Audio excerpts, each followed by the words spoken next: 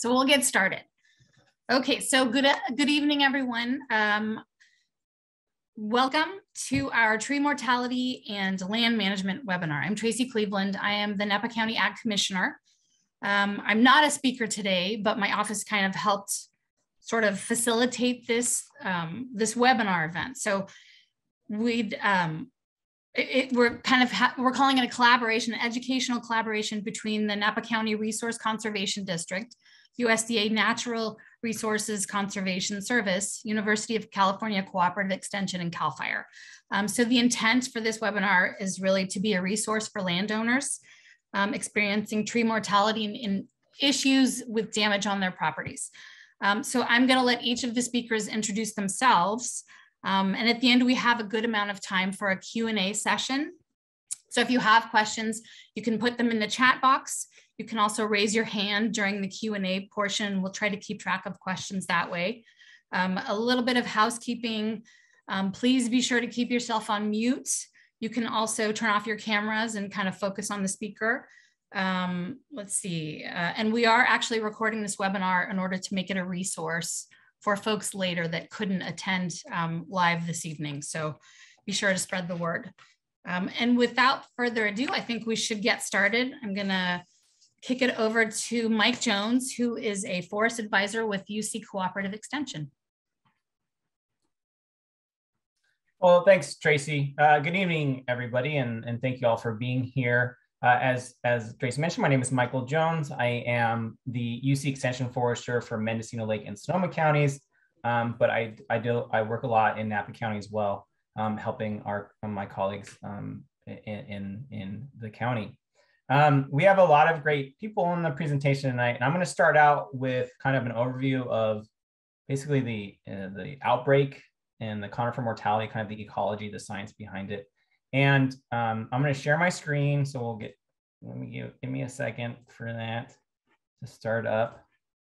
As I'm sure you all know that, these kinds of presentations are really a collaborative effort, and a lot of work from my colleagues went into kind of making this presentation and the content that I'm going to present. So a big thanks to Curtis Ewing and Chris Lee, who are Forest Health Specialists at CAL FIRE. They will be introducing themselves in detail at the Q&A, where they'll be helping to answer questions at that time. And then we will have our other presenters introduce themselves at their session, just to keep it a little bit more streamlined and you make sure you don't forget who they are when they're speaking. So what I'm going to be talking about is bark beetles and conifer mortality. So this is a very broad general topic, and we're specifically interested in what's happening in Napa County, in particular neighborhoods like Ewing and Polk Valley, where the mortality that we're currently observing is pretty significant. But this is a regional issue, and I'll certainly be talking more about how we certainly are looking at quite an extensive amount of conifer mortality and can expect more to come. So I was contextualize my presentations. I'm also going to turn my camera off because I have streaming issues. So hi, bye. So I start with, I always contextualize this conversation because we can kind of just talk about bark beetles in the abstract, and it doesn't really help us understand what the actual dynamics of the infestation are and why it's occurring. And so a couple of really key elements that I start out with, and we have to think about that's really important when we talk about forest health and when we have insect disease issues in our forest ecosystems, is first of all that forests are dynamic. I know we like to think that they're fixed, right? We just see green trees and that's kind of the way they've always been, but forests are extremely dynamic, competitive, and all kinds of cool things happening that we can't really see because they exist on a different time scale than we do. So that's important. Key here. It's not a symbiotic, everything's static. It's very dynamic. Things are changing constantly. A part of that dynamic nature is disturbance. Disturbance is incredibly important. We'll talk more about disturbances because insects and diseases are a type of natural disturbance, biotic disturbance, and we'll talk a little bit about that and why they're important, and they can be good for really they are good for the forest ecosystem, but when there's human interactions with the forest and those disturbances, that they can be bad, and how we frame that. And lastly, that dead trees are important. So when we're talking about the conifer mortality we're experiencing, it's not that we're trying to eliminate dead trees from the landscape completely. They're extremely important part of the healthy forest ecosystem. And we need them in these forests. It's when they become more abundant and concentrated in areas that we value for different reasons that we then have to think about what that means to our interaction with that forest. So disturbance, right? Disturbances can be abiotic, meaning that they are weather, right? These are interesting examples. They don't always apply to California, but they are certainly factors that we think about when we think about forest ecology. Climate, it's a huge one. Climate change, drought. We are all experiencing drought right now. That's going to come back. We're going to talk about that. Fire, we're going to come talk about that. And then I just keep the asteroids in there because it is a type of disturbance. It is a very fun type of disturbance. If you've ever heard of Tunguska, which was an asteroid, I think it was an asteroid, in early 1900s, it impacted Siberia in the middle of nowhere in Russia. It leveled, I don't remember exactly how big it was, 8 million hectares or something like that of forest in milliseconds. So it's a rather cool type of disturbance. It's not very common, but does exist. And then biotic disturbance, right? So abiotic, biotic, we are certainly, we could argue about this, but as humans, we are certainly a biotic source of disturbance through land management practices, the changes in land use, the expansion of the wildland urban interface. Really important one that we'll come back and we'll talk more about is fire suppression, climate change, animals. And then we're really going to focus on in detail tonight are insects, and diseases are extremely important. I want to make sure I say that for my forest pathologist, but tonight we're going to focus on insects. And so, right, this is a very complicated dynamic system where there's a lot of factors at play, and we're going to talk about a lot of stuff and how they all interact. So when we think about insects as a disturbance, we look at it from two perspectives. We have the ecological perspective where they're important natural disturbance, and they have a lot of, this is just kind of like your cherry-picked example of what role they have in forest ecosystems. They create canopy gaps by killing trees. They alter forest structure by changing age class and having regeneration and killing big trees and letting small trees grow in that space. They enhance vegetation and wildlife diversity. Think about if you have lots of big trees and small trees, you have different habitat types. They nutrient cycle, so they break down those really strong cellulose and lignin carbons. They help that decay process and return that cycle, nutrient cycling. Their food sources, woodpeckers love, they thrive in bark beetle outbreaks because they love eating the larvae. From a utilitarian perspective, so from us, right, our perspective, they are pests. And they're pests because we're competing for economic resources, right? So we're directly competing for a resource, and we can talk about and think about what all those means. But for example, if you like to recreate in the forest and a lot of your trees in the forest that you go are dead, that's a direct competition with your value of that forest. So it's really important to think about these from both perspectives, because insects are really important disturbances, but when they get to a certain condition in which we're competing with them, then we have to think about these economic impacts and these thresholds that we're willing to accept before we do management, or where we accept the mortality as kind of part of the system. Lastly, and this is really important as well, that typically, and I would say most of the time, native, right? It's really important that we specify these are native insects, native forest pests are secondary pests, meaning they're not usually the initial cause of a mortality event. They're usually coming into play because something else is already happening to the trees and they're just finishing them off. They're the most visible and the most kind of the thing that we focus on, but really they're kind of filling their ecological role of helping to cull out those dying trees and recycle those nutrients and all the things that we talked about. So they're not typically, the native insects are not typically primary pests in forest systems. They are secondary, meaning they come in after other disturbances. So, right, we talked about a lot about the disturbance. And so it's typically when we see these disturbances, lots of disturbances align, that we get conditions like we're experiencing now. So for example, we have been experiencing, or probably likely going to continue experiencing, pretty significant drought events. And we couple that with fire suppression, right? And we'll talk about why that's important. And then now we have these extreme, large, high severity wildfire behavior. We're creating lots of fire stressed dying trees, which is candy for bark beetles. And when we have all these disturbances come together, then we can lead to things like we're experiencing now with this landscape scale tree mortality, where we're having lots of trees across the landscape starting to die out. And this is what we're gonna talk about for the rest of my talk and the rest of tonight. But I just want to point out, which I think is just really cool, is I love this picture, the inset on the upper left. This is not one of our beetles that we've talked about. This is a mountain pine beetle. This is a matchstick. And so it's just kind of really crazy to think that an insect that's approximately, and multiple insects that are approximately the size of a match head can have such significant impacts on our forests. It's rather spectacular in a scientific perspective, I guess.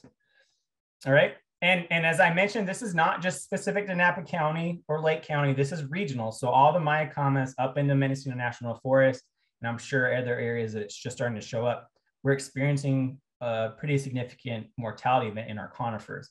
And so while not quite to the same scale or extent, we are currently experiencing our own mini version of the Sierra mortality that they experienced a few years ago during the last significant drought. And so this is something that we're going to have to pay attention to and think about moving forward. All right, so what are our species that are impacted?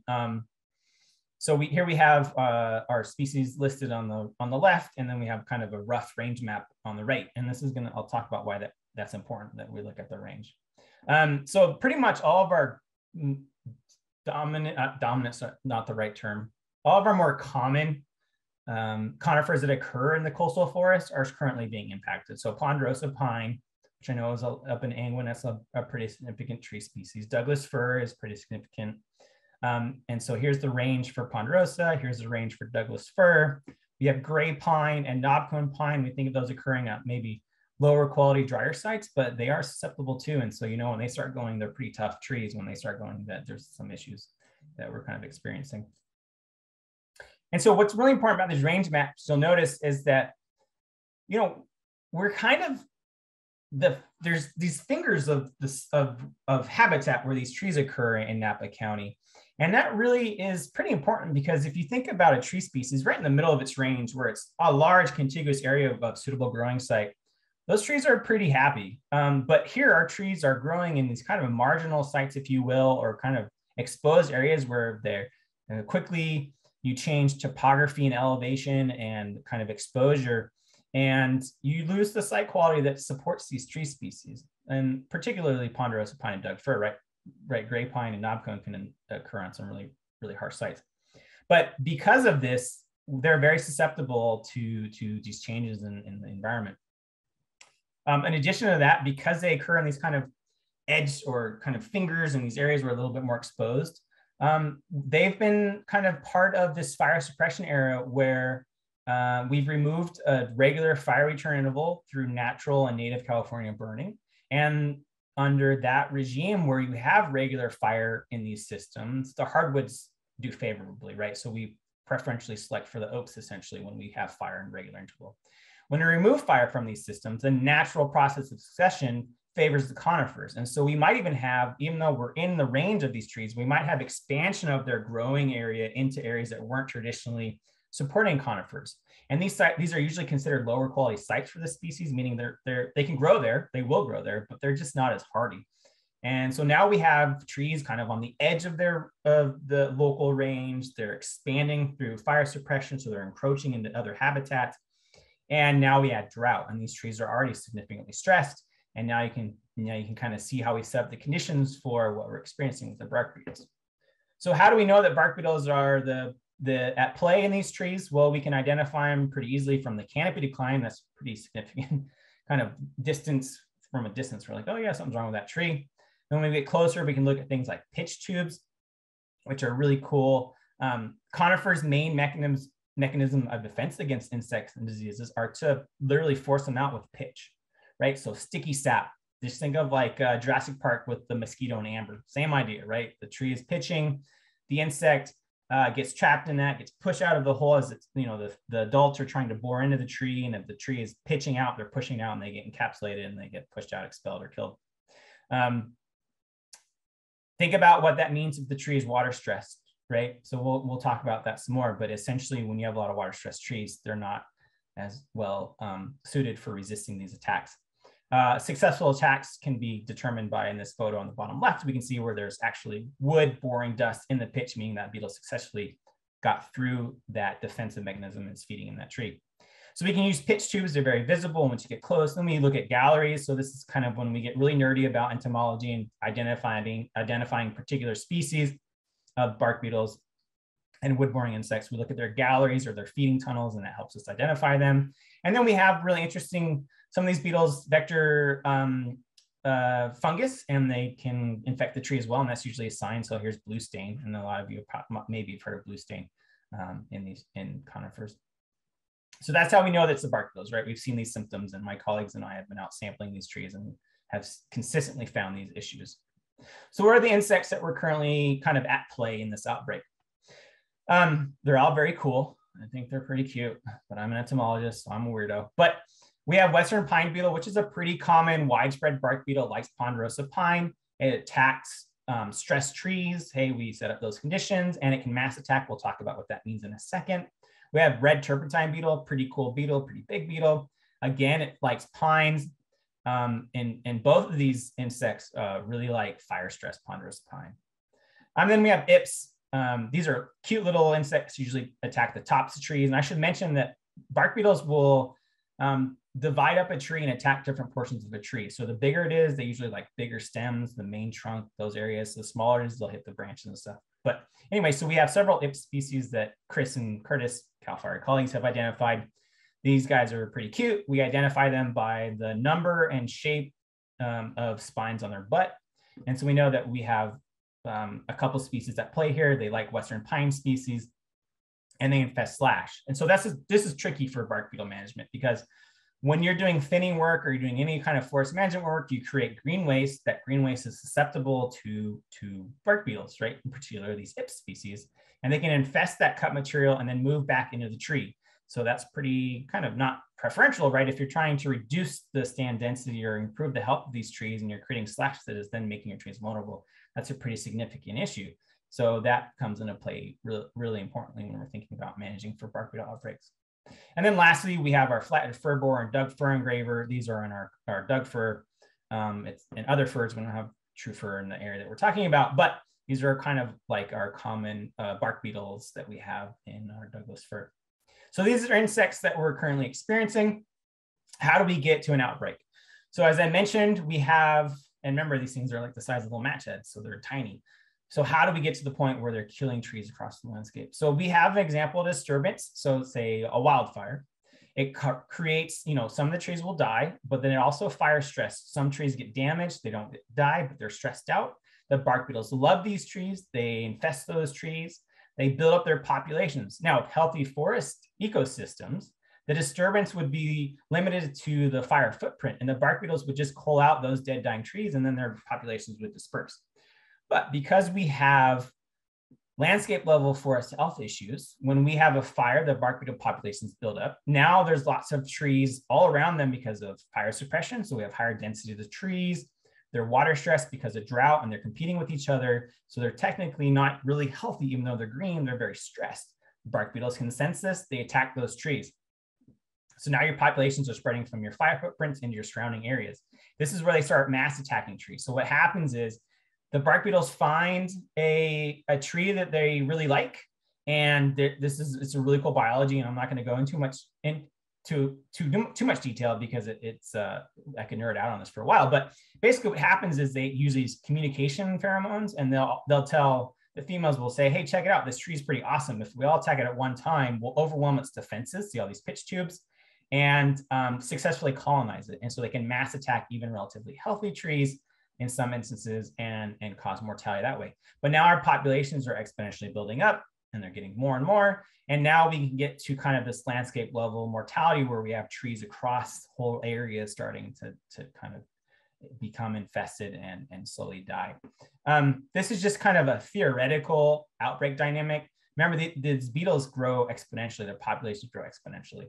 And so we really started monitoring mortality a few years ago. And as best as I can guess, across the region, not specific to Napa or any area in particular, but kind of on average, where we are currently, spring 2020, is what we call the incipient, or the initial stages of the infestation. And based on this theoretical modeling from a lot of research, that we can unfortunately expect a fairly significant increase in conifer mortality over the next few years.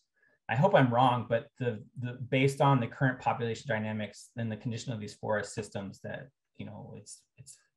it's fairly predictable that this is where we're going. And maybe Lake County is a case study for that kind of expected mortality, where they have fairly significant conifer mortality and bark beetle populations occurring right now.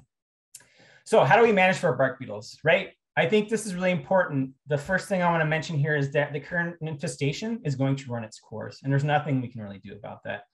We can't eradicate the bark beetles at this point. There's millions of them on the landscape. There's hundreds and thousands of trees already infested.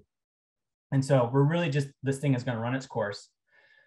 But what we're going to do is strategize and prioritize management areas, high priority areas. And we're going to use multiple tools to do that, right? So an integrated approach where we're going to think about what is the highest value and why are we interested in managing trees in this particular area, and then use our suite of tools to then implement management. First and foremost, we're thinking about removing dead trees. There's lots of dead trees in the landscape already.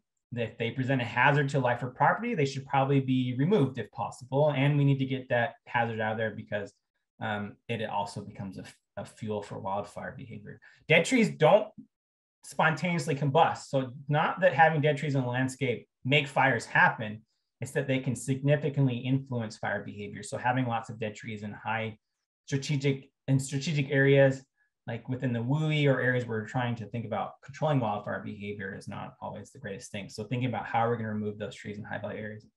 And now if we're managing for current infested trees in areas where the bark beetle populations are active and they're killing trees, then we need to remove and destroy infested material. And what that looks like is, remember, the dead trees are dead. The bark beetles aren't there. They don't really care about that stuff. The dead trees are now a hazard or a fuel. And that's what we're worried about from a societal perspective. What we're focusing on, the trees that are currently infested, where the bark beetle populations are currently feeding and building up. And those are the trees that if we're trying to minimize either a local outbreak, like a smaller scale outbreak, or trying to minimize the spread or the impact in a particular area, like a campground or something like that, then we want to focus on removing the trees that are showing symptoms and starting to show decline. We destroy that material to remove those bark beetle populations. And we also at the same time thin the surrounding forest to improve the vigor of the remaining trees and really try to suppress that outbreak, if you will. We're not eradicating it, remember, but we're trying to suppress the bark beetle populations. Thinning is ultimately the best tool we have. And thinning really should occur before bark beetles outbreaks begin, because we want to improve the vigor and health of our trees to make it so that bark beetle populations can establish and spread on the landscape. Remember that if we're going to thin, which is really crucial, and how you thin and how many trees per acre or what you're thinning to really depends on a lot of different factors. But the idea is that you reduce that competition, you create more space so the trees are healthier, have more access to water, reduce that competition. And then we remove and destroy that slash so we prevent accidentally infesting our trees. This is the best tool we have. This is how we prevent bark beetle outbreaks from occurring. There's a lot of other beneficial aspects of thinning, like reducing that fuel loading and spacing trees out so that we can change fire behavior during wildfire events. Insecticides can be used. They are typically best for preventing trees from becoming infested. It's typically, we use a topical insecticide, meaning that the entire outer structure of the bark, anywhere a bark beetle might bore into, has to be treated. As you can imagine, that's fairly expensive. There might be some unintended consequences of doing a lot of topical insecticide applications. But they do work, and it's important to also recognize that it's not a one and done. It's something that has to be done every year or two. Systemic insecticides, those that are injected into the tree, are generally not as effective against bark beetles. And I think the main reason why, just in terms of this conversation, that they don't work is systemic insecticides work well because they're translocated by the tree into the vulnerable tissues. If you're water stressed, you're not moving that insecticide as effectively. And so you have reduced capacity for the efficacy. As I mentioned, bark beetles use pheromones to communicate. We've learned to synthesize those pheromones for some bark beetle species, and we can use them to disrupt their communication. Unfortunately, our major species, there are not a lot of pheromone options, or really any for most of them available on the market. So while that is a cool and kind of interesting way to think about management, doesn't necessarily apply for us. Also, it's very spotty on its efficacy. Supplemental watering, just like insecticides, is an option for high value trees, right? These are trees that we really highly value, don't want to die, and we're protecting them for some important reason. Again, it has to be very selective, and we're thinking about what that means, because these trees require lots of water, and what kind of conflicting use of that water we might be envisioning. And then areas where we've had pretty extensive mortality, remember we talked about how through fire expression, we've had conifer encroachment into sites that are not as high quality for conifers. And so maybe we're thinking about planting non-susceptible host species, maybe more hardy conifers, or maybe in some cases, because it is fir encroachment or conifer encroachment, we're planting back hardwoods like oaks and thinking about how we kind of can create a more resilient structure to disturbance and future climate change impacts. And just as kind of wrapping up, just because, you know, this is a really important part or issue right now as well. You know, our conifers are extremely susceptible. Remember, you know, their main mechanism of defense is to physically push a bark beetle out of a tree through pitching. And so when they're water stressed, they're much more vulnerable to bark beetle attacks, especially when those bark beetle populations build up. But our hardwoods have the same issues. They're just much more resilient and kind of well adapted and evolved to deal with forest pests. Our oaks in particular are extremely tough, but they also get water stress from drought. They also deal with competition, and think about, you have fir encroachment. It's not just the conifers that are struggling and competing for resources, but so are the oaks. And so when our oaks get stressed and they become drought stressed, and through the same reasons I was talking about conifers, they can also get bark beetle issues. So a native issue that we have is Western oak bark beetle. It loves drought stressed trees. It's vectoring this kind of disease called foamy bark canker. And so we're seeing kind of limited pockets of mortality in California black oak, interior live oak. It's also in coast live oak. And so that's something to keep an eye out. And then in Napa County, because we're in Napa County, and specifically this is something that Chris, a lot of us who are hosting this webinar are also working on, is a recently detected invasive insect called the Mediterranean oak borer. It is feeding on valley oak and blue oak. We don't know a lot about it. We're still researching it and studying it, but it certainly is going to be you know, something we'll look at the dynamics between forest health and this particular invasive insect and the impacts it will have. So this, you know, bark beetles and conifer mortality is an extremely well-studied system, particularly in the Sierra, where there's forest surface land in the Rockies and nationwide. So there's a lot of great resources available for understanding these kinds of population dynamics and bark beetles and how to manage for them. These resources are here. We can post them in the chat, or maybe even a follow-up, I guess maybe in the chat. But there's a lot of great information, and we'll continue to have a conversation now about this. And one thing that I haven't talked at all about is financial resources, but that's for our next guest. So thank you for your time. What I'm going to do is we'll save questions for the Q&A. I will post some of the resources that I just presented in the chat box and make that available for folks.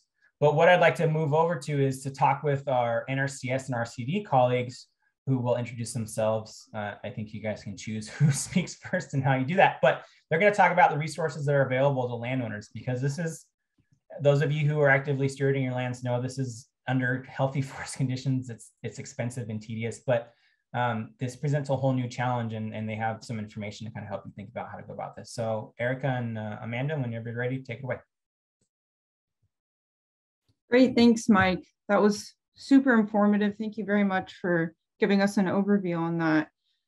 So hi, everyone. My name is Erica Valek. I'm a soil conservationist with the USDA Natural Resources Conservation Service. And I'm going to be talking a little bit about financial assistance programs today. And then I have Amanda Benton from the Napa Resource Conservation District following my talk, also about financial assistance that may be available to you. So let me turn off my camera just to save some bandwidth, and I'll share my screen real quick.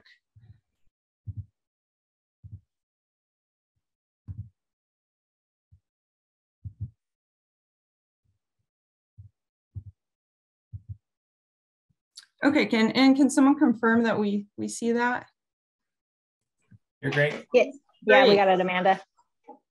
Great. Okay, thank you, everyone. Okay, so we'll talk a little bit about the federal financial assistance programs that are available to you as local landowners in Napa. And I just want to reinforce that these financial assistance programs are available to you to apply for. They are competitive, but we also have a really knowledgeable staff, and we work closely with University of California Cooperative Extension, with CAL FIRE, with the Napa RCD, and we can connect you with resources as well as make site visits if you are interested in that as well. So let's begin by talking about some of these financial assistance programs.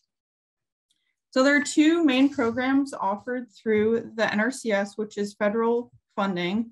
The first is known as the Environmental Quality Incentives Program, also known as EQIP.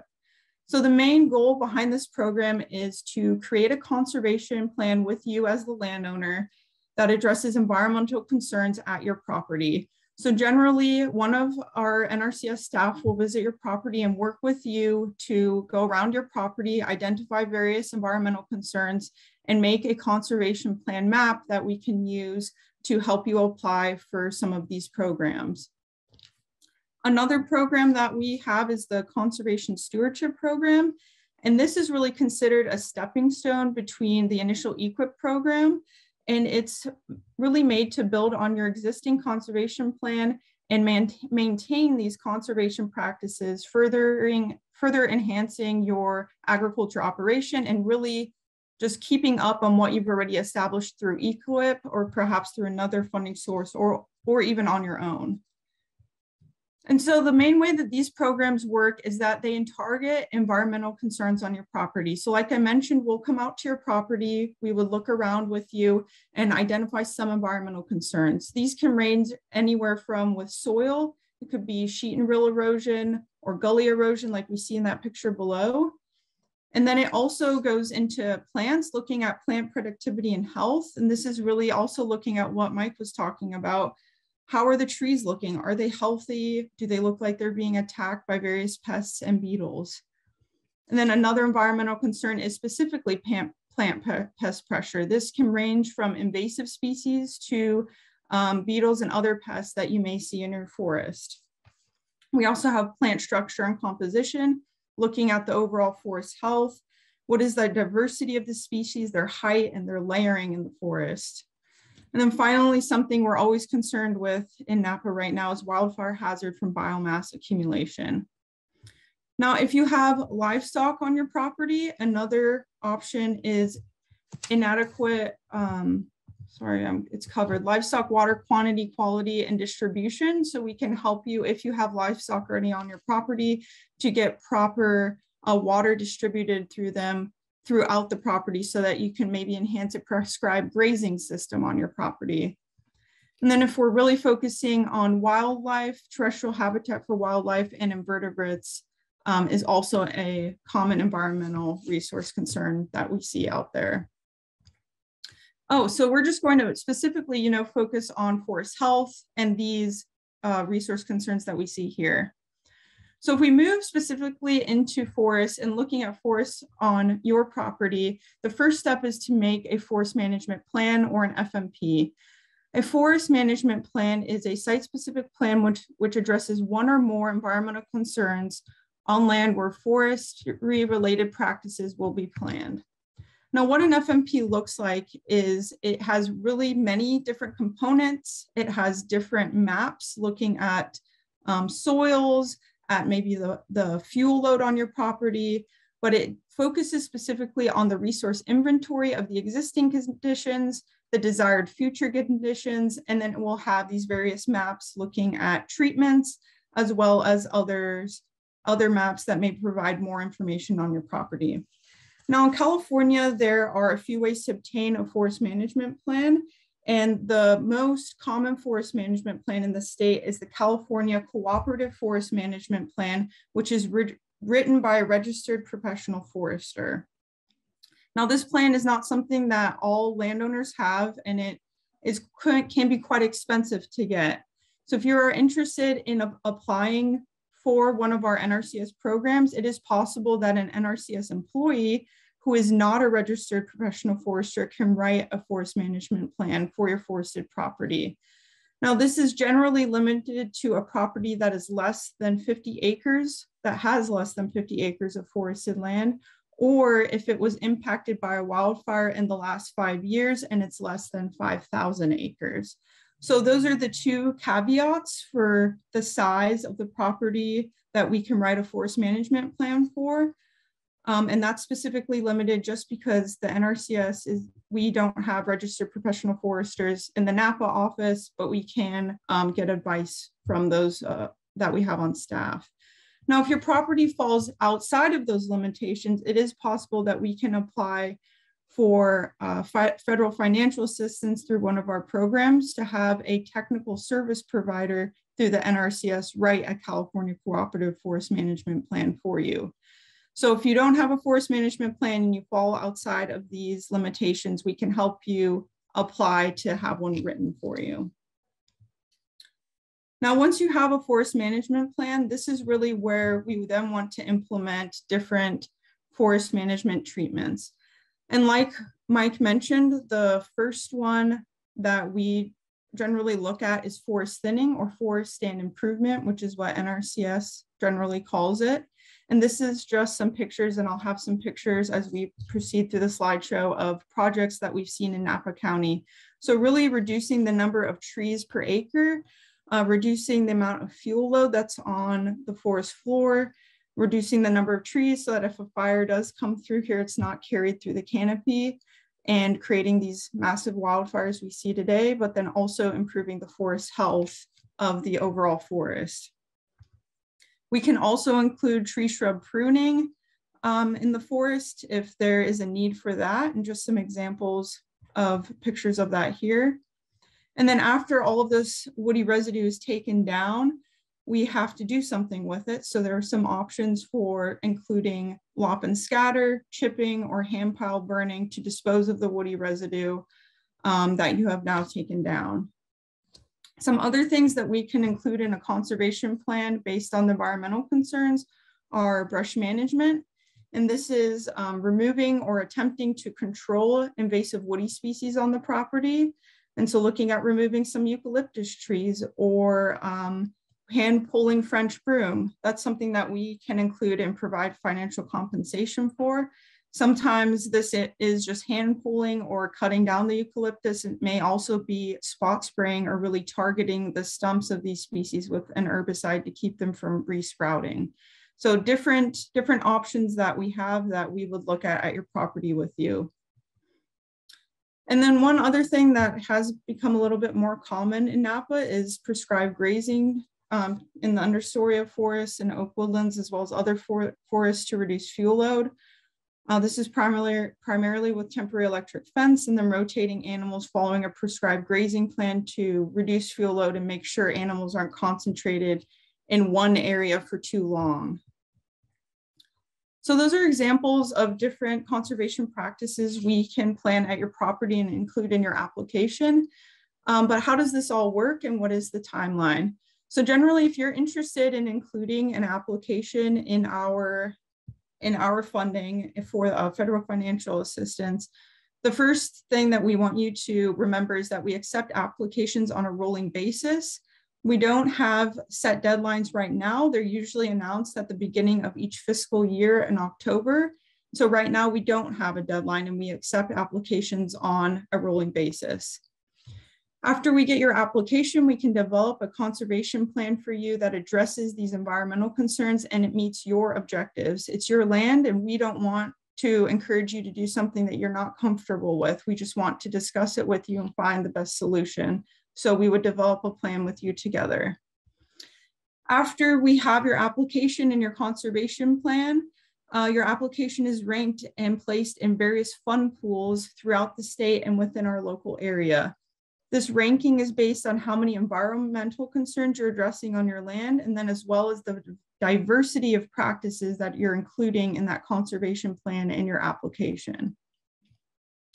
Our funding selections usually occur between March and August of each year. And if you are funded, your contract goes through a biological and archaeological review. So once you're funded, it can often be several months before we can come out and again, encourage you to begin work. You may need to wait for these reviews to occur.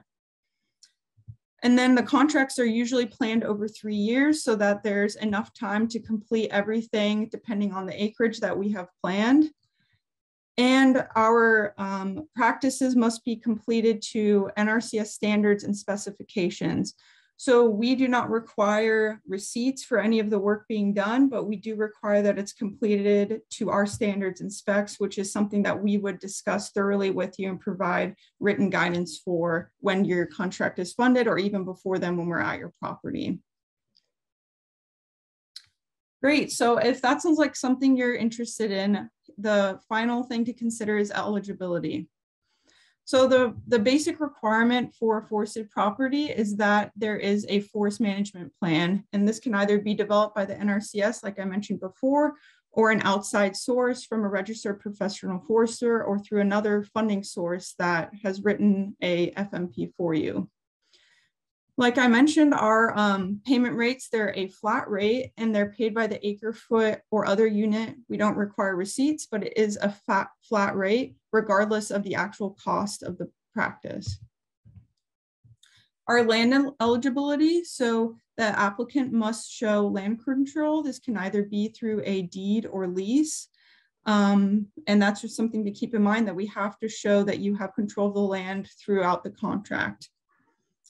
And then as far as eligibility, whether the land is under an LLC or trust, we will need all of the documents outlining who is in the LLC and trust and who has signature authority. And then finally, one caveat that we have is that the average adjusted gross income must be less than $900,000 for the 3 previous taxable years for the applicant who is applying for the program.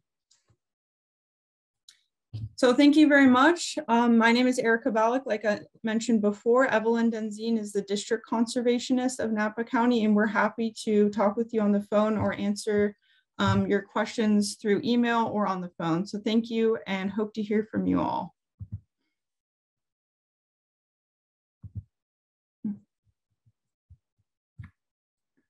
Great, thanks, Erica. Amanda, are you ready to follow up with the RCD? Yes. Awesome. Hi, everyone. My name is Amanda Benton, and I'm the Forestry Program Manager at the Napa Resource Conservation District. We share an office with the NRCS and obviously a lot of the same letters in our name, so it's understandable when people get us confused. We are slightly different, and I'm going to talk a little bit about what we do together and what we do separately. So I'm assuming that the screen share is working, because it always does. You're not sharing your screen right now. No. Of course, this time it doesn't. Let's try. How about now? Yeah, there you go. Okay, perfect. All right. So the Napa Resource Conservation District is a special district, sort of like a water district. We have basically the boundary of Napa County. We dip into Solano just a smidge along the bay. As the Forestry Program Manager, I deal with mostly the forested lands, but as we have all recognized over the last few years, the forested lands have a huge impact on everything. So what we are talking primarily about is, we're really trying to get out there and talk to folks about what can happen in forested lands, how they can have an impact, and how engaging really active management on forested lands helps all of us and the forested area as well. We like to geospatially monitor the outcomes of tree planting and fuel management projects, as well as environmental outcomes. We need to understand the survival rates and maintenance needs of planting trees and other ecosystem improvement projects, and how forests change with management and climate change, which includes obviously drought impacts and pests. We are not a research institution, but we partner with universities like our fellows at UCCE, and are working on a few different projects along with PUC here in Napa to facilitate better learning of forested lands.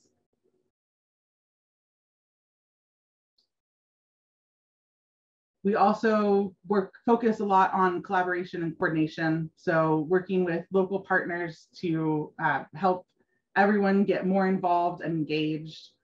We serve on steering committees for the Napa Pre-Fire Coordinating Group, advised in the development of the CWPP, which was the Community Wildfire Protection Plan, and partner with neighboring counties to design and implement landscape level projects, because things like fire and insects do not care about our geopolitical boundaries, obviously.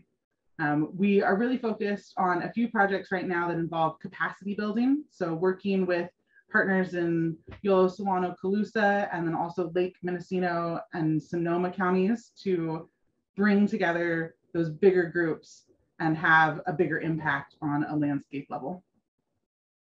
And then on a more local, personalized level, we do a lot of community engagement and outreach to smaller groups. We have a whole like education and outreach program that focuses on school children and getting them out planting trees, but also having a better understanding of where trees should be planted and where maybe they shouldn't be planted. We like to bring together students and teachers and community members and professionals through class and field experiences designed to foster engagement and appreciation of Napa County's biodiversity, land use, and ways for all people to connect and protect the environment.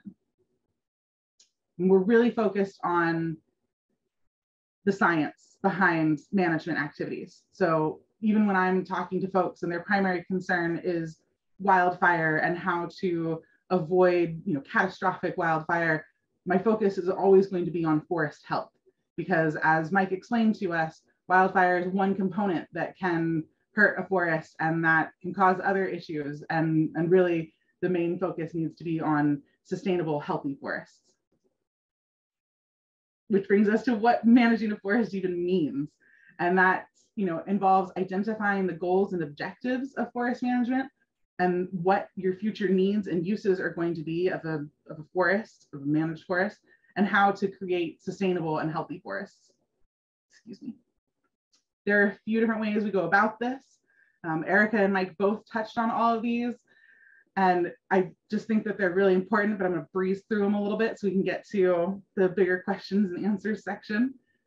This is, a good example of the encroachment that Mike spoke of, where conifers are maybe moving into an area that they hadn't historically inhabited. So, these projects focused on removing conifer encroachment into oak woodlands and how important it is when you have, to get that fuel reduction going.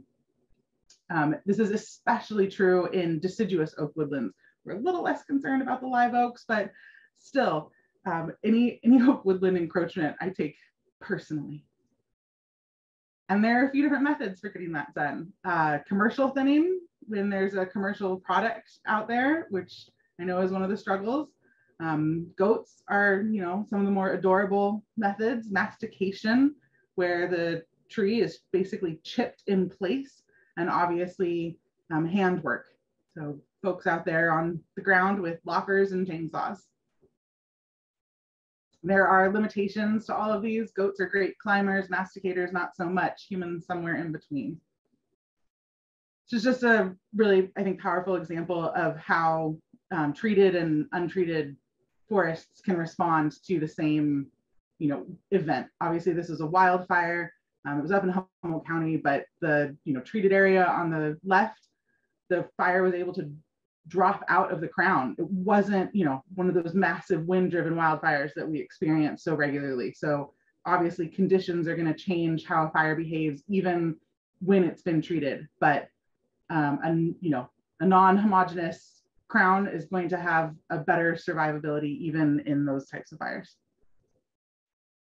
This is just a great video. That is called a hydroax.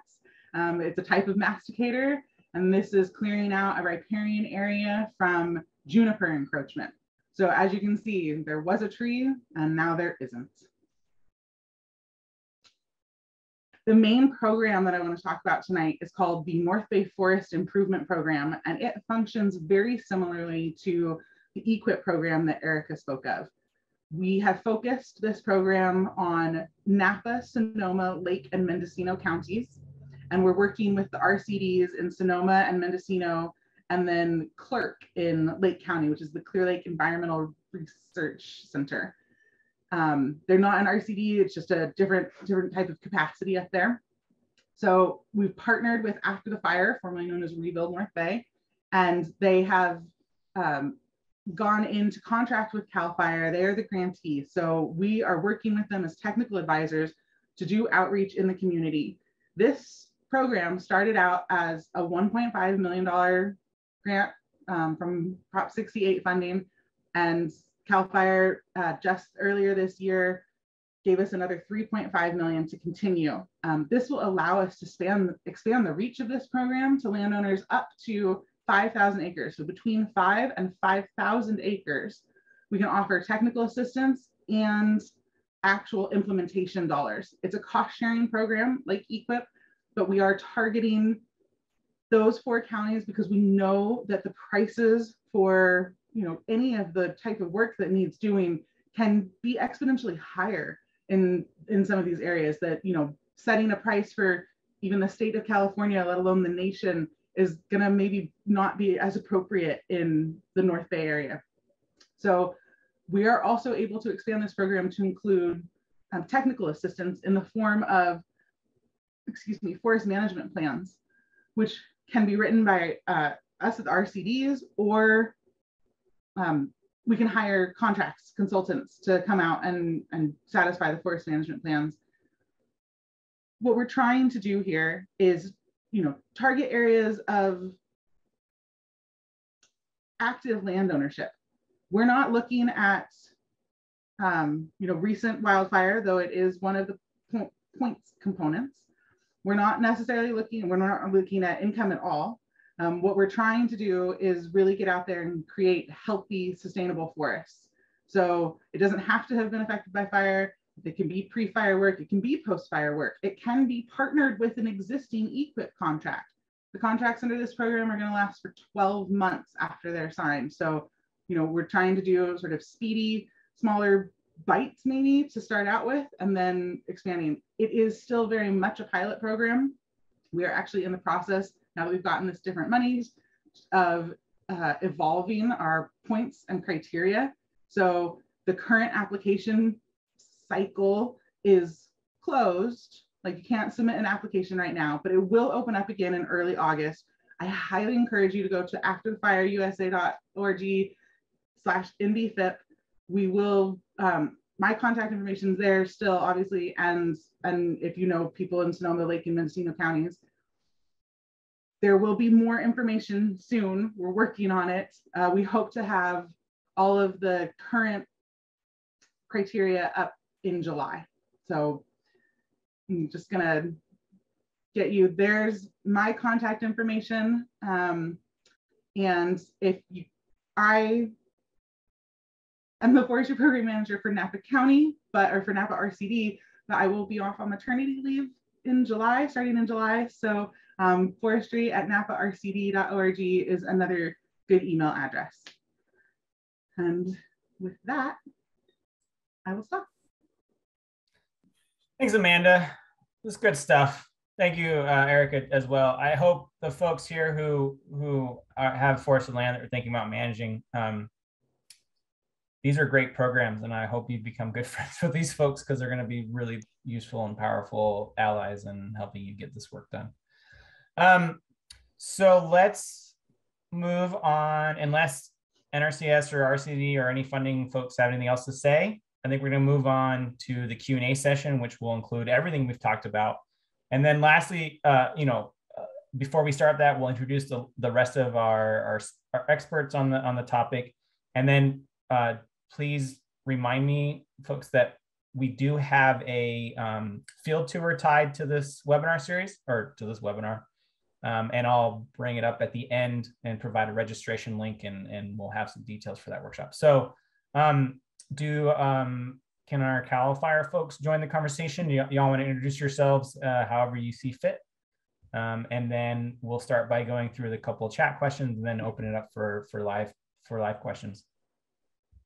I'm Chris Lee. I'm a forest health specialist for CAL FIRE with primary responsibility for the North Coast counties. But I work in Lake and Napa and some of the more inland counties as well, in conjunction with my colleagues who are going to introduce themselves. My name is Curtis Ewing. I don't have a camera, so you can't see me, but I also am with CAL FIRE, and I overlap in the Napa area with Chris Lee, though I'm more centered in the northern part of the state, around Reading.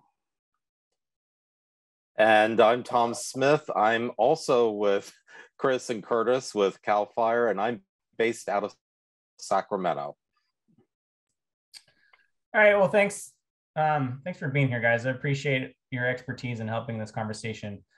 We had a couple of really good questions in the chat box, so I'll start with those. And then we have still have a decent number of participants. So if y'all can help me look for raised hands, we'll make sure we try to get to live questions. But let's start with the chat questions. And the first thing that somebody asked, actually two people independently asked, is are there predators, natural predators of bark beetles? And I quickly responded in the chat box that yeah, there's a lot. There's woodpeckers, predaceous insects, there's parasitoids, diseases, small mammals. Any other examples y'all can think of? Yeah, I mean, the diseases would be fungi that can kill them. But unfortunately, they don't have a very large effect on the population of the beetles. The main regulating force is always going to be the host tree, limiting their populations. They kind of nibble at the edges, but they don't really impact the population levels in any meaningful way. And people have been looking for biocontrol agents for over 100 years for these beetles, and no one has ever really found an effective means of biocontrol. Yeah, biological control is the intentional introduction or release either from another range or, facilitating populations of a natural predator and releasing them in outbreak areas to help control populations. But if you're a good predator, you're not going to make your host disappear. So yeah, they're very, they don't eradicate outbreaks. They just help us kind of control them. Chris, did you have something else to add? That covered it well. Okay. Somebody asked about species of woodpeckers that feed on bark beetles. I'm no expert, but I have seen every kind of woodpecker that I know of feeding on. Any insectivorous woodpecker will go after bark beetles. They are just like free candy. And there's some specialist woodpeckers that really enjoy insect larvae as well. Anybody have any comment about woodpeckers? They're just really cool. There's really cool research showing that when you have bark beetle outbreaks or wildfire events that facilitate insect outbreaks or insect populations build up, there's all these cool relationships where woodpecker populations explode, and there's like this more fecundity and higher survival rates, and just kind of thrive in those conditions as well. So that shows some of the really important value of bark beetles and part of the food web. Let's see. Okay, next question. This is really good from James. He asked if there's any commercial value to lumber killed by bark beetles, any products. I'll start with this one and then maybe y'all can follow up. So a question that I say a lot and that a lot of us here say is it depends. And so what it depends on is if it's a commercially viable species. So for example, Douglas fir we have a local market for it. So yeah, if you have a lot of Doug fir mortality, you can do what CAL FIRE calls a notice of timber operations or a categorical exemption, or in short lingo is a salvage operation for dead, dying disease trees. So you can salvage trees that are being killed or damaged bark beetles. It has to be done quickly because that material decays fairly fast once it's dead. And a huge, big asterisk next to this whole process is you have to have infrastructure to do it. You have to have a market for it. You have to have the time, and it has to be done in such a way that you're following the rules and regulations. So it can be done. You need a registered professional forester. So if you're interested in pursuing a timber operation to salvage dead, dying disease trees, you're going to need to talk to an RPF, like Eric was mentioning. And then, as I mentioned, it depends on your species because you have to have a market for it. So things like knobcone and gray pine, there's no market. And we don't really have a ponderosa pine market on the coast. But if you get lucky and there's a strong market for it, maybe in the Sierra or somewhere else, you might be able to ship it. But that is very rare, especially with the cost of transportation right now. So, and it's also a timing factor. So if the trees die, if you get to them quickly after they die, they don't decay as much, and so there's more value. But if you wait too long, then there's no value, and they're not really millable anymore. So it's a complicated question that you certainly would need to talk to a forester about to see if it's the right option for you. The programs that we mentioned today are really fantastic programs for thinking about long-term forest health and creating sustainable, resilient forest structure. But they don't address the immediate emergency need that you could get through timber operation. So that's something to think about if you have that option. Anything to follow up on that? I wanted to mention something, Mike. Just 2 resources that might be helpful. I'm going to put these links in the chat. One is that the California Board of Forestry keeps a roster of registered professional foresters with their contact numbers and their locations. And so I'll put a link to that. And the second is that the Forest Land Steward newsletter, which is produced by a collaboration of forestry educators in the state, comes out every so often, and that newsletter has a lot of good information, but it also always has a good contact list for forestry assistance specialists, no matter where you're located in the state, and that includes people like Mike. So I am going to put a link to that in the chat also. Great, thanks. There was a question about EQIP acreage minimums. I know, Erica, you addressed that during your talk. Can you just remind folks what the acreage requirements are for EQIP? Yeah, so there is no direct minimum requirement, but we cannot provide financial assistance within 100 feet of a structure on your property. So just something to keep in mind, that if your property is very small, that may be something to take into effect. And I'm happy to discuss payment rates. Sometimes the payment rate is just not worth the amount of paperwork that the program requires. So just something to keep in mind, that we can discuss that all together and see what is the best option for you. Great, thanks. This is a really good question that came up. So there's some chat about bay laurel and resprouting. We'll talk about that in a second, because I want to get, this is a good conversation for all of us. And I'm just working through the chat. If there's anybody has hands up, please let me know. It doesn't seem like anybody currently does, as far as I can tell. Oh, I lost it. Where is it? It was a good question. Oh, I got to find it. Okay. With dead pine trees or dead conifers, removal is the best. Yes. But while you're waiting for removal, and particularly during wildfire season, and this is a question for everybody, because this is, I think, a good question we can have a conversation about. Is it preferable to leave the dead trees standing or to cut them down, even if they can't be removed? What are your thoughts?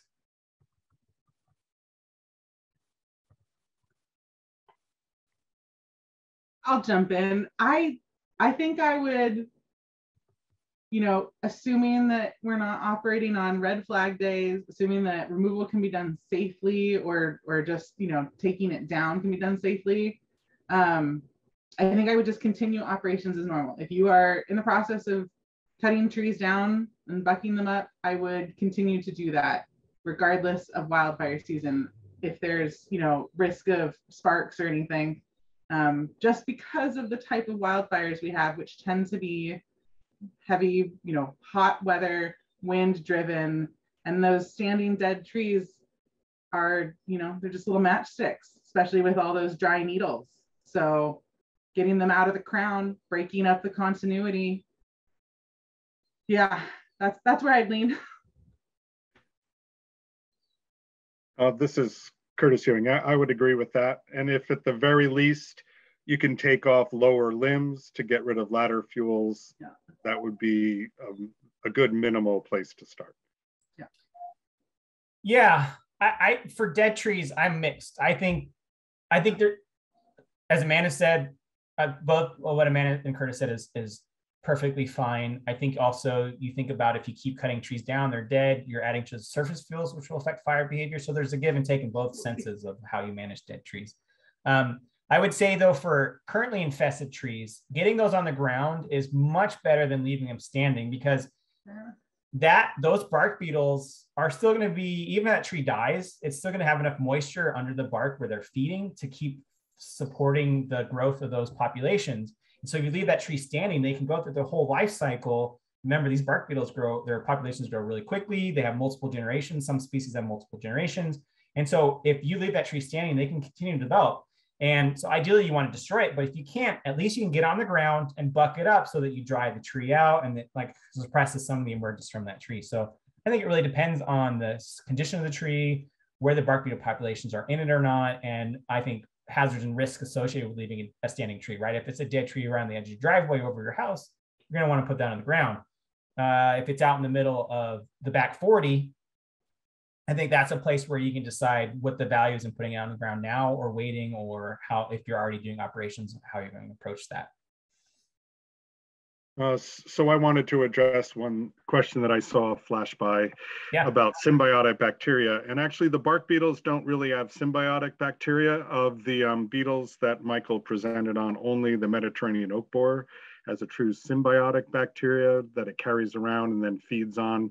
But the Western pine beetle carries a number of very damaging fungi that may not be quite symbiotic, but they do carry them around, the blue stain fungi.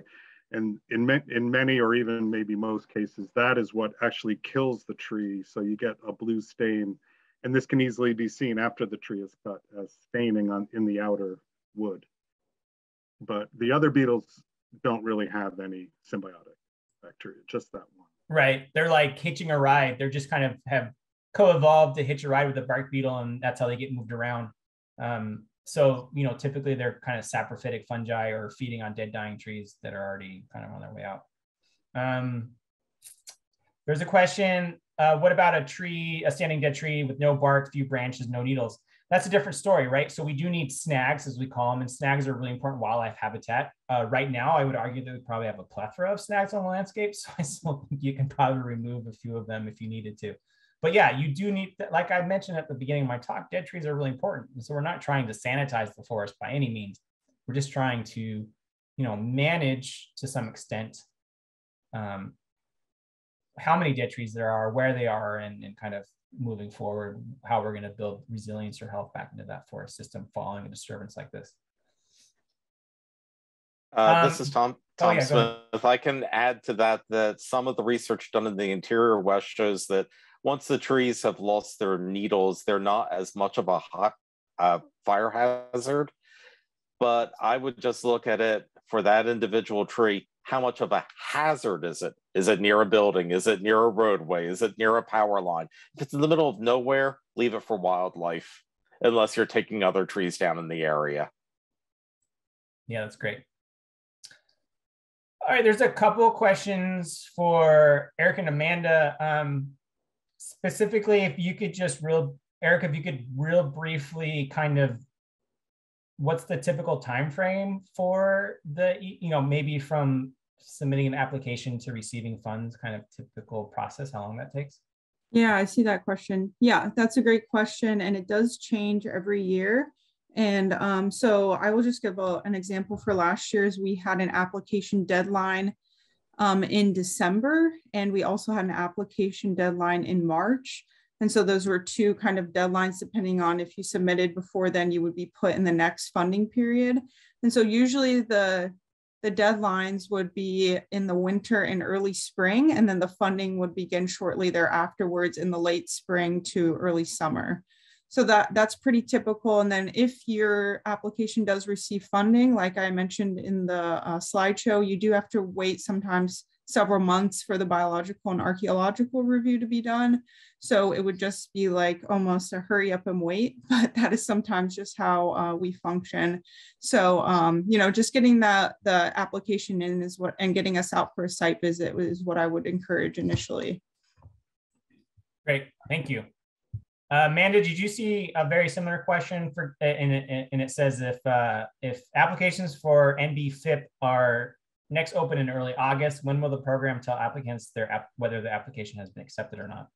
Yeah, so we are currently operating NBFIP on 6-month cycles. So we had an application period close the end of March, and then another one will close the end of September. So you'll have a 2-month window, early August to the end of September, to submit an application.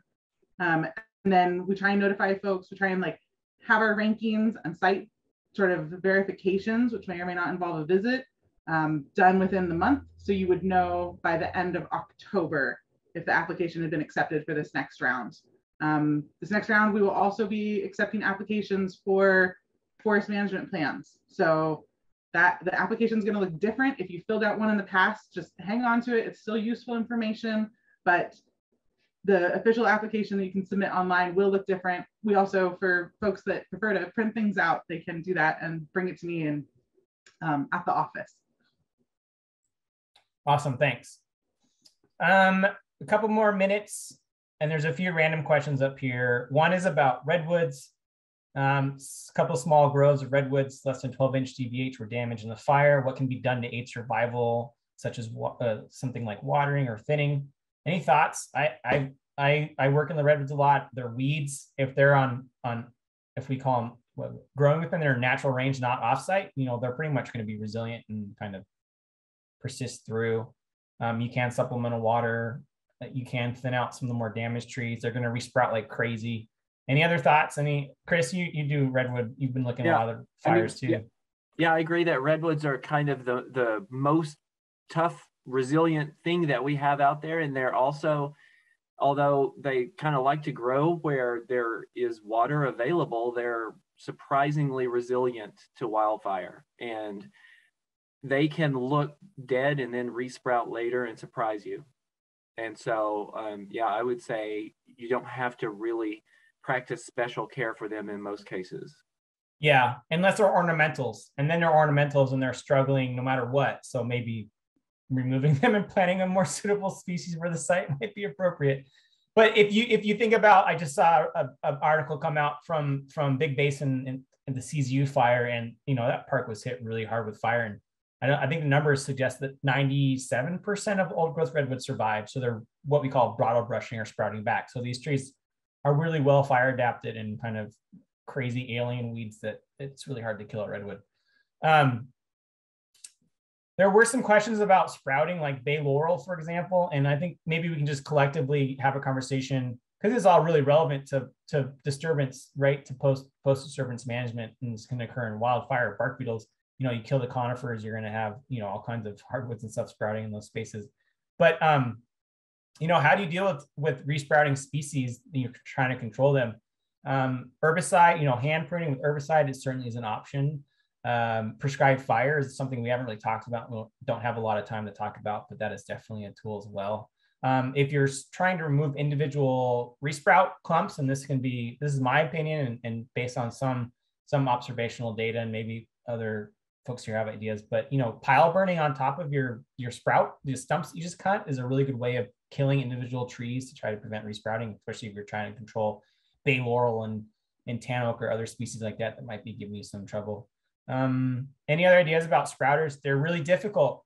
That's something that you have to think about, not just post fire, but any kind of disturbance, right? If you're thinning for fuels reduction and you're thinning hardwoods and redwoods that resprout, that means that part of the really important part of the management is the maintenance, so long-term vegetation maintenance, because a lot of this vegetation is going to come back real quick. I would about bay laurel, I would just add that it ranks right up there with redwood in that resprouting capability. And we have done things in the past where we were trying to control bay laurels, and girdling them will not work if they're large bay laurel trees. And in order to control the sprouts, you have to basically kill the whole root system, which can be very difficult to do. You can definitely do it through chemical means if that's the route you choose to go. And if you choose non-chemical means, persistence is key. Yeah. In that study, didn't your tan oak graft across the girdle as well? That was the bay laurels, actually, that did that. So yeah, we made a very large girdle around the stems of several bay trees. And in some of them, we even cut deeply into the stem like a beaver would. And it didn't phase the trees at all. They just grew new tissue from the bottoms and the tops of those cuts and made bridges of living tissue across them and just kept living. That's amazing. Really tough tree. That's amazing. Yeah. All right. Well, I think we got through most of the questions that are there. A couple last things to say. First of all, I want to thank Tracy and Tuesday, who really, y'all made this happen. So thank you for organizing it. And Chris mentioned the Forest Stewardship newsletter. I want to mention that we also, in extension, are hosting a Forest Stewardship workshop series where we help private landowners understand the process of writing a forest management plan, understand the rules and regulations and what forestry is in California. And ultimately, the workshop culminates with us trying to help you connect with a professional, or a resource professional, so an RPF, and we offer a stipend for that initial site visit. I'm going to post a link to the website where the material is hosted. Our next workshop that we're hosting is going to be in Lake County, and it's starting the end of June. And so if you're really interested about, looking at EQIP or CFIP, which we didn't really talk about, which is another cost share incentive from CAL FIRE, or the North Bay Forest Improvement, this is certainly a really valuable class to help you start understanding if you're interested in developing a management plan or kind of thinking long-term goals and strategies of for your forest land. So last thing that we have to mention is there is a field day associated with tonight's talk that Curtis and Chris and maybe Tom, I'm not sure, but and some other folks will be helping to talk about and look at the things that we discussed tonight. I have a link for registration, so it's going to be capped number of folks for in-person because we want to be thoughtful about COVID and we have limitations on space and access. I forgot all the information about it. I know it's on Sunday. I don't know what the date is. I totally forgot. I think that's the 6th. June 5th. 5th. Okay, so it's on the 5th. What time is it? Are we going to? Is it hosted for? I think we decided like 2 hours, 9 to 11. Okay, so what we'll do is I'll post the registration link right now. If you want to register, then we'll follow up with a logistics email on where to meet and when to meet. We're still working out those details, and so we can't really specify at this point. But it's going to be really cool to look at areas that have been managed, that aren't being managed, and look at the mortality and talk about and see in person a lot of stuff that we talked about. And I want to throw in there, I think that the focus is the Angwin area, and I think because there's a limitation on the number of people specific to like parking and accessibility, we definitely encourage, if you can, like carpool with a neighbor. If there are several of you going, like really think about kind of the logistics and the impacts that we might have to whatever area we descend upon. Yeah, that'd be great. And then I have one question I got online, or actually through my email. Mike, what do you think about the turnaround time for this webinar? When could it be available and how can we share it widely? Yeah, I will. So we did record, as we mentioned. I'll do my best to kind of edit the video tomorrow and then send a link out. I'll post it on my UC YouTube page and then send the link out to everyone. It should be hopefully live sometime this week, maybe tomorrow or by the end of the week. Awesome. I want to jump in and promote what the workshop Mike was talking about, the forest stewardship workshop. The next one is in Lake County, but there will be a Napa oriented one in January. So we will be heavily involved in that and are really looking forward to it. And we'll be looking for sites to visit and speakers, and probably tapping into a few of you because I recognize your name. Thanks for reminding me, Amanda. I totally forgot. Even though I'm on the steering committee and I organized, I said, I want Lake and then Napa. I totally forgot that I said Napa. So yeah, that's coming down the pike. Well, that's all I have. Is there anybody else who wants to provide any comments, any last minute thoughts? I'm going to post the link to my website. If you have any resources you want to share, put them in the chat box for folks to take a look at. There's a long question that I see Chris responded to. Email me. I'll put my email here. That's a whole conversation for a site visit and a whole different day. So I would just chime in and say thanks to all the attendees who are interested, who kind of watch this. Be sure to share it with your friends. Thank you for your questions, and a special thanks to the whole panel of experts that we had speaking on this topic. It's definitely something that is kind of at the forefront of everyone's mind, especially landowners who are trying to figure out what to do. So super appreciate like the collaboration and the webinar itself. I thought it was excellent. So thank you, everyone. Thanks for making it happen. You guys, you and Tuesday pulled us together and got us all here. So I appreciate it. Absolutely. Thank you. Yeah, thanks.